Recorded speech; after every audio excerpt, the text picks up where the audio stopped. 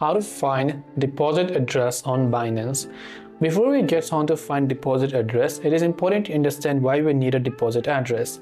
So let's say you're trying to send money from one bank account to another. What do you need in order to receive money? Well, you need to give the recipient your bank account number and name, or even a QR code. Similar is the case on cryptocurrency platform like Binance. If you're trying to send crypto from one address to another address, you will need a deposit address or a receiving address of your certain crypto to receive crypto to your wallet. Now on Binance, it's very simple to find it. Once you go ahead and then basically launch the Binance app, this is the type of interface you will see. Tap on the asset icon from the bottom right, then go to the option called deposit and tap on it.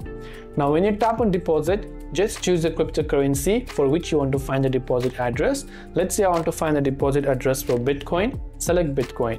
Once done, you have to choose a network right here, and this right here is my Bitcoin deposit address. So keep in mind that if you're trying to receive Bitcoin, you need to get your Bitcoin deposit address. If you're trying to receive USDT or Ethereum, you'll need to find those deposit addresses respectively.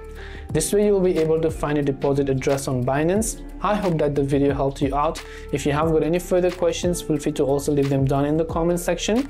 Thanks for watching till the very end of this tutorial, and as always, see you soon in the next video.